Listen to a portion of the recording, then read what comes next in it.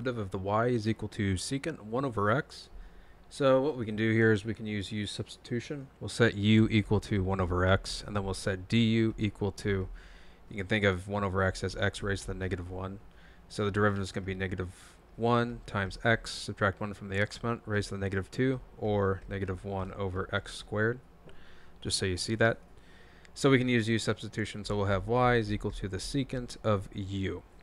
The derivative of the secant, so it's going to be du, because we take the derivative on the inside, times the derivative of the secant is equal to, just give me a second here, secant u times tangent u. Now we're going to sub these back in. We'll end up with y prime is equal to du, which is going to be negative 1 over x squared times secant, and we sub back in.